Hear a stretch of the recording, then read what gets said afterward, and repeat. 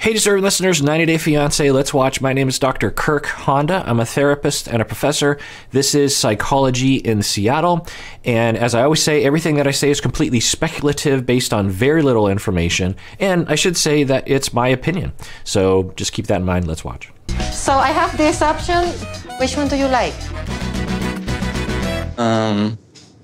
Just choose one. Maybe this one? Okay, I'm taking the red one. Thank you. I've been in Panama for a week now, and yesterday was the most dramatic. So I don't know what we just saw, but she laid out 3 garments and she said, pick one. He's like, I don't know. She's like, pick one. He picks one, and then she's like, okay, I'll bring that. Then that means I'm going to bring another one. So that's a classic, I think, if I understood that right, a passive aggression. You have aggressive, hostile intent towards someone, but you can't communicate that directly, so you do it passively through an action like that. I think that's what we saw. Sometimes people say playing games. So I have this option. Which one do you like?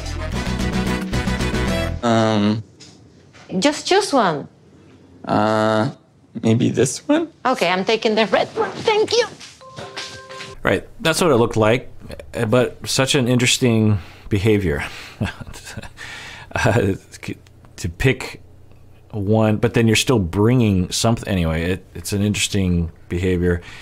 We'll add that to the catalog of behaviors from Jasmine. So your friends didn't invite me tonight? I know you said it. Baby, no man, you cannot go. I'm celebrating that I'm divorced. I don't want you to be part of that. Okay, that's fine. So I have to get ready back. Okay, so he was sort of passively communicating that he wanted to come, and she's saying, no, I don't want you to come. It's just for women, no men, and it's celebrating me getting divorced. All right, and he says, okay. He seems like a little disappointed, but he says, okay. Go to a club, but there is a COVID curfew here in Panama City. So my friends just book a separate suite at the hotel to celebrate. I cannot even count how many mental breakdowns I had during the divorce. And I'm just done with my past. I'm ready to welcome a future with Gino. All right, who knows what that means, but she said, I don't know how many mental breakdowns I had during my divorce. Given what we've seen thus far, a strong hypothesis, I would have to ask her if any of this made any sense, is that she was relationally traumatized growing up to an extent that she has internalized a working model of others, that other people cannot be trusted, that there's a constant risk of other people abandoning you and leaving you or abusing you, rejecting you, and that you are inherently rejectable. And unless you work really, really hard and amp up your emotions subconsciously, such that you alert everyone around you that they will never abandon you, and that any sign of abandonment you will call out, even if it doesn't really exist, then you will not be safe if you don't do all those things. But you're on this constant edge, you're on the edge of a cliff, worrying at any moment that you're going to fall off the cliff into the abyss of abandonment. And so it's not a pleasant way to live. And then as you're going through a relationship, a marriage, you're going to get triggered. You're going to see abandonment where it doesn't exist. And then when there is abandonment, you're going to react very strongly. There's going to be a lot of feelings and a lot of anger and a lot of fighting and a lot of distorting. And who knows what's going on with the other person in the relationship. And through a divorce, you could have a lot of turmoil. Hola. ¡Qué belleza! ¡Mi amor! ¡Sí está linda! Necesito un trago fuerte. Vamos a brindar por el divorcio, mi hermosa. So I don't know how this person identifies gender-wise, but if he does identify as a man, he certainly is masculine presenting, then either she didn't expect him to be there because she said Gino couldn't come because there were going to be no men, or she was lying to Gino, which is a big yikes.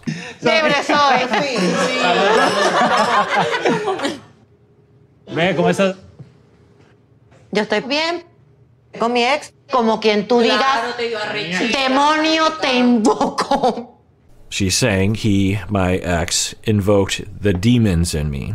And I would suspect that that's in line with the hypothesis around abandonment and betrayal trauma that gets triggered, and the deep, deep wounds of complex PTSD and other personality disorder foundations get massively triggered.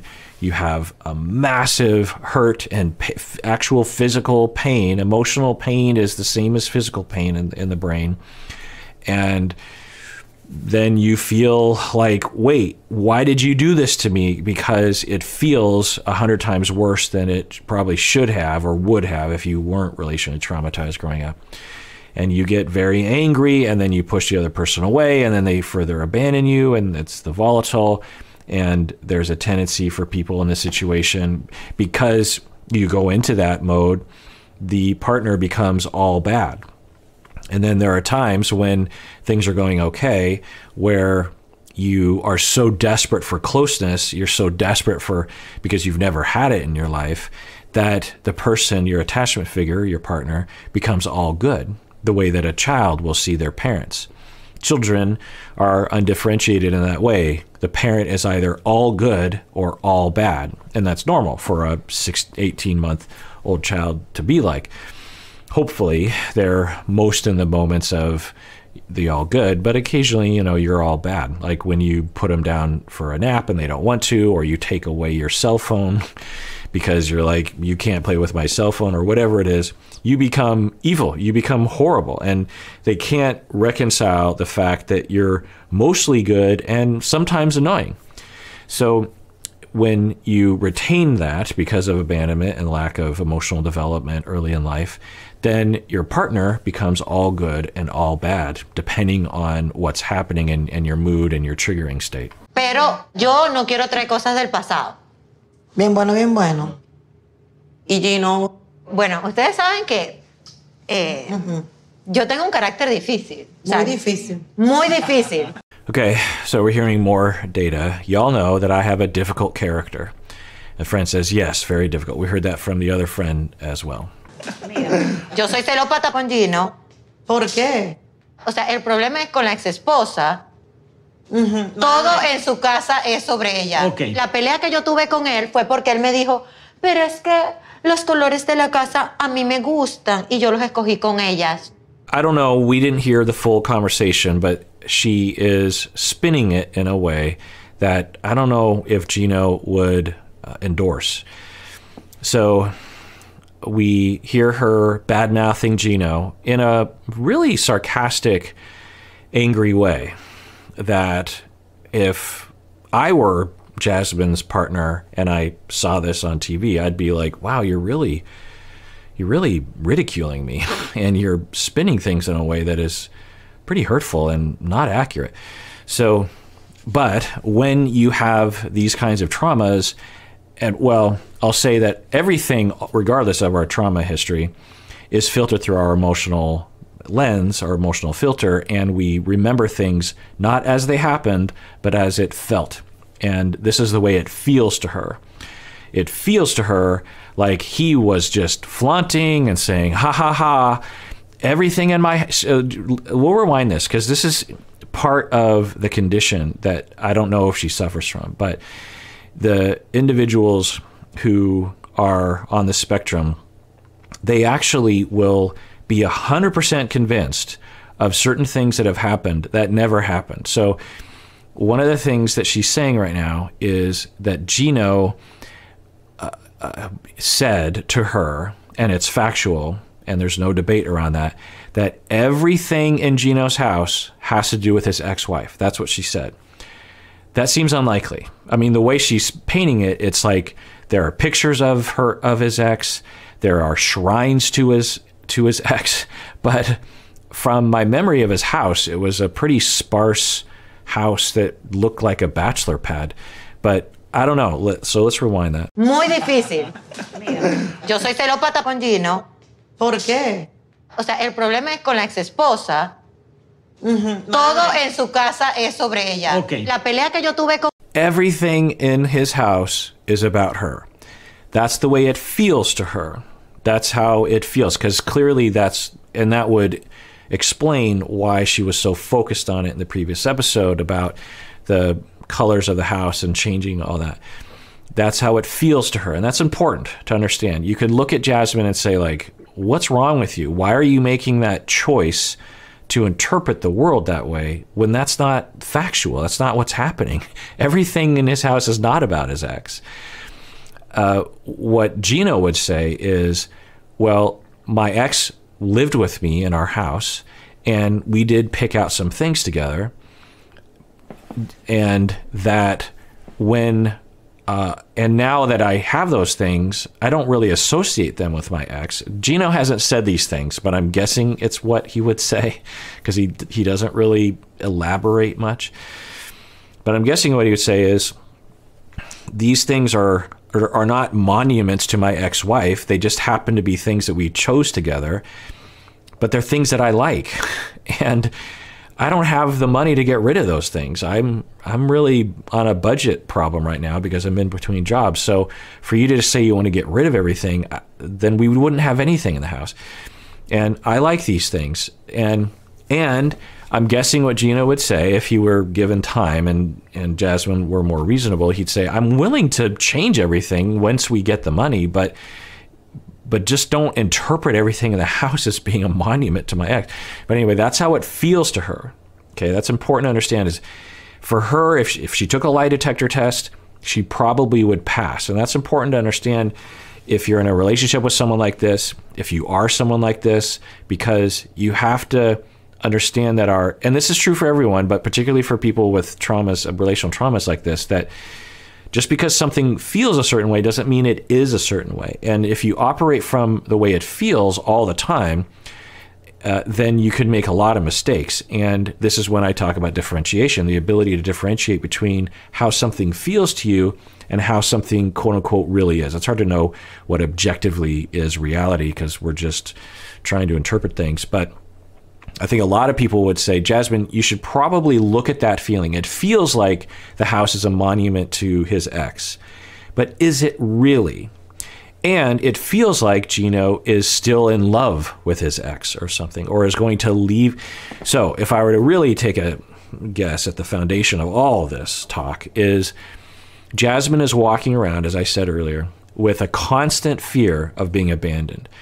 And a constant fear of, I am abandonable and no one's going to love me.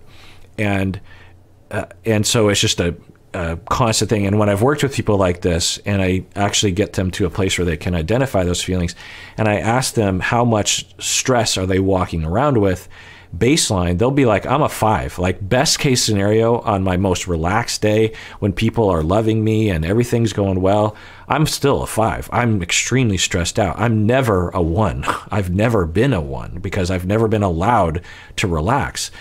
I'm always going from 5 to 10 on a scale of 1 to 10, with 10 being the most stressed out.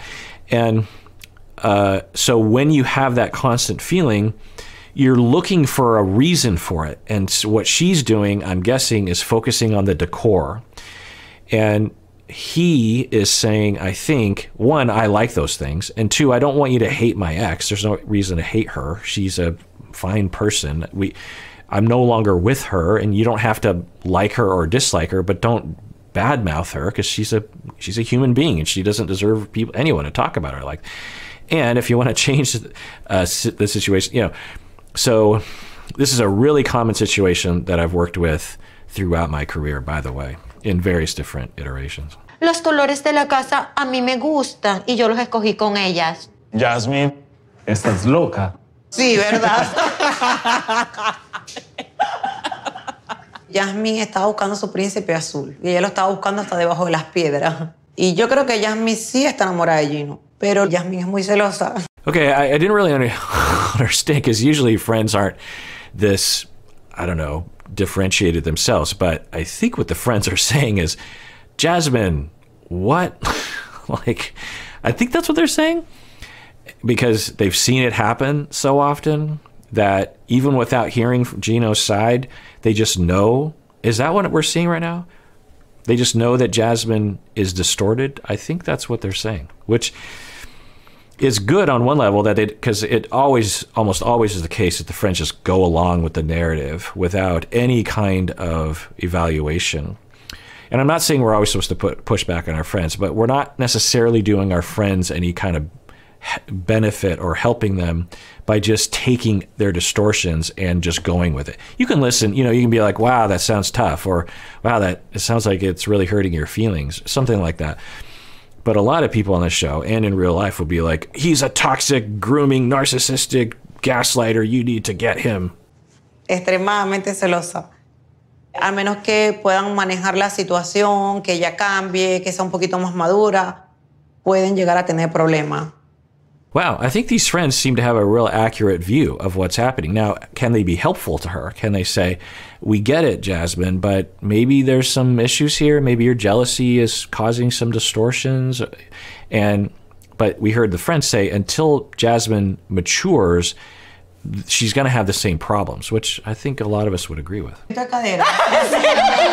Está acostumbrado como a lo básico. El misionero. Ajá, tiene que haber preámbulo. Yo le bailo, yo le modelo, yo le enseño, o sea, él está ahorita en el cielo.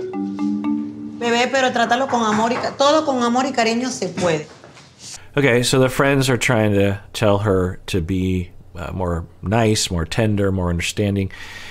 I want to comment on what they're saying in terms of maturity. That's not how I would phrase it. What I would say is more aware of her traumas and her triggers and her emotions and her distortions. In the moment awareness is something that can take a lot of time, because and I don't know if she has this condition, I don't know if she had these traumas growing up, but if for those who do, there's a whole suite of problems that come along with this condition and other conditions like this, that basically you don't know your emotions. You're just reacting to the most loud emotions, which often are anger and hostility and pain.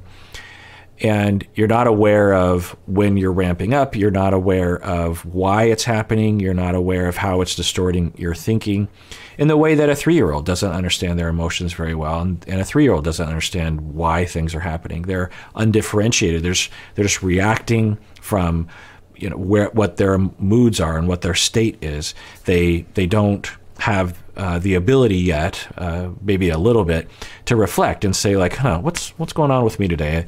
What happened there? What emotion am I feeling right now? What do I need? What's best for me? Am I distorting my partner right now? Do I need to take a break? How do I assert myself? These are very extremely complicated processes that if you don't have the foundation blocks built when you are 0 through 5, it's really hard to build those, and you have to build them later in life through therapy. The other thing that people with these sorts of conditions need to move forward is to have corrective experiences that basically teach them that other people can be trusted and that you are lovable. And you can only learn that viscerally over time, often with a therapist that specializes in these kinds of conditions like I do. Stripper.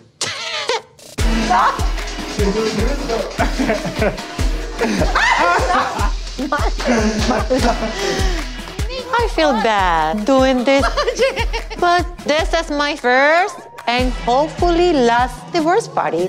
We just want to have fun.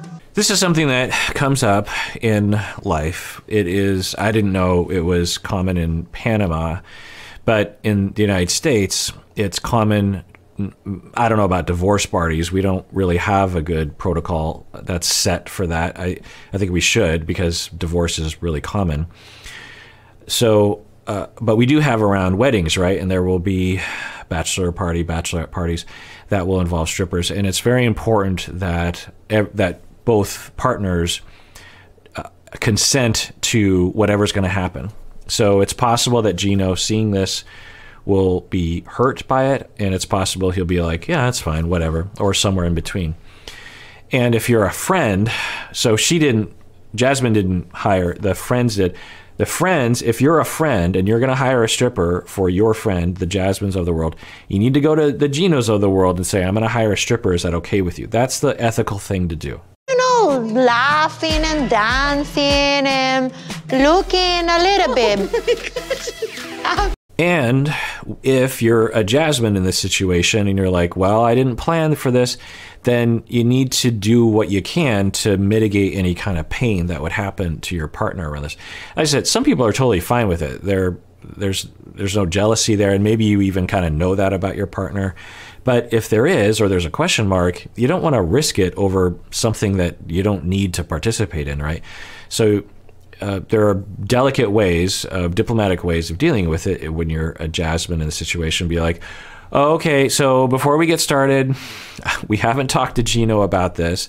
In fact, let me text him and tell him that there's a stripper and if it's okay. Or then you just say, no touching. You can strip, but I'm guessing that stripping is okay with Gino, but if you touch me, that's not okay. Somehow, and it's not always the case, and of course you don't want to be a party pooper, but you don't also want to have some kind of violation happen, right? There are expectations, particularly around bachelor parties, where it's like, come on, bro, you know, this is what we do. And it's like, well, why? like what? We threaten the state of the relationship between two people for something that's just kind of like a laugh. Yeah, like there's, anyway. So now what a lot of people say, you know, it's not sexual, it's just a fun, silly thing. And yeah, I would agree with that. But again, we just want to be careful about these kinds of things. It would make total sense that Gino would be hurt, but I don't know, maybe he won't even find out. Getting ready, you know, there's a lot going on right now for us. She's probably having fun. Jasmine's having fun, yeah.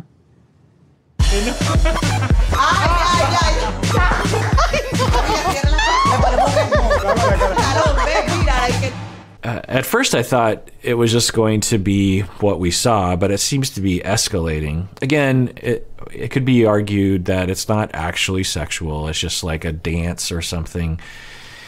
But, I mean, and of course, I'm sure a lot of you were thinking, well, wait, Jasmine, you're talking about Gino's decor of his house and having a total meltdown around that.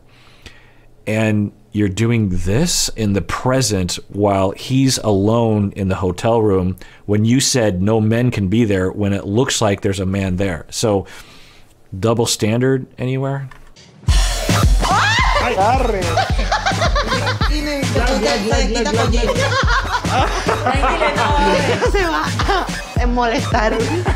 my God. No. I don't know.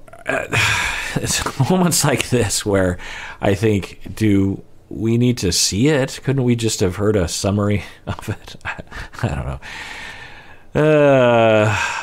But I guess it's an entertainment TV show, so that's the whole point. My friends brought the stripper I didn't know, was in shock. You know, no problem. Normal. Are you mad at me? I don't like it. Está bueno, bravo. They come over there intoxicated and immediately show him what looks to be the whole video. He looks genuinely upset and taken aback. He's not saying anything. Jasmine asks, are you mad at me? He says, well, I don't like it. That's all he's saying. And they just like, it's normal. It's just dancing. It's not normal. It's not just dancing. That was not dancing. Me and my wife go dancing. That was not dancing. That was simulated sex. That was, I mean, you could argue it's a version of dancing that's simulated sex, and you were participating. It'd be one thing if it was just a quick lap dance, but you know, that was extremely involved. She was putting hands on and seemingly enjoying herself. And like I said previously, some people would be okay with that. Some Ginos would be like, yeah, you know, what are you going to do? I go to strip clubs sometimes as well. It's fine. But a lot of people wouldn't be okay with that. Imagine what Jasmine would do if she saw such a video of Gino doing something like that. So, yeah, and I feel bad for him, honestly. Está enojado, ¿verdad? Porque está rojo. Vamos. Sí. Jasmine should have never had a stripper at this party to begin with. But, you know, why are her friends showing me a video of Jasmine with a stripper? What's the point of that? Yeah, it's interesting hearing Gino's reaction. It's like a lot of the things that all of us would say. It's like, well, wait, so you got a stripper, all right, but then you immediately videotape the whole thing and you show him the whole video as soon as you can. Who does that? Niñas, se cuidan. Bye bye. Bye. Gracias por la fiesta. Bye. Bye. I mean, similar to the penis soup that Corey ate from his sisters-in-law, I believe it, they were sisters-in-law, that you just have to wonder if you're Gino, so was this whole thing an elaborate campaign to hurt my feelings? Because you got the stripper, you encouraged the whole thing, and then as soon as you could, you ran over here, it seems like, and immediately showed me the video. Is that the whole thing here? And it feels bad. It feels like people are against you. It's hurtful. Bebe, your mom. Well, why did your friends show me videos of why can't you guys just keep it a secret? Why do you have to put it in my face? Yeah, it's like, why? You could have just not said anything, or you could have not put it in my face. And why is everyone laughing all the time at me? And she's like, well, because we're drunk. No. A lot of people have been drunk, and they don't necessarily do something. I mean, there was a mission. It was premeditated, perhaps. I don't know. But, you know, there was a mission there. And there's this, it's interesting that Jasmine, are you mad? Are you mad? This like, I hope you're mad, or I expect you to be mad, or I want you to be, I don't know what's happening. Because he doesn't seem mad. He seems hurt. He seems upset. You're not doing anything bad. How do you think it makes me feel to see some guy dancing all over Well, I you? had fun. I don't know that. Horse party. I have never had a stripper in my life. How would you feel if I showed you a video? Yeah, I mean, if you're differentiated and you are Jasmine, you would say, well, yeah, I would be really hurt. That's a good point. I would be not only hurt, but I would be extremely hostile. It would trigger all my abandonment traumas, and I'd be going ballistic right now. So good point, Gino. Let's see what she says. Some hot babe all over me, shoving her in my face and rubbing her ass all over my lap. How would you feel? Would you like it? No. So why do you do it to me?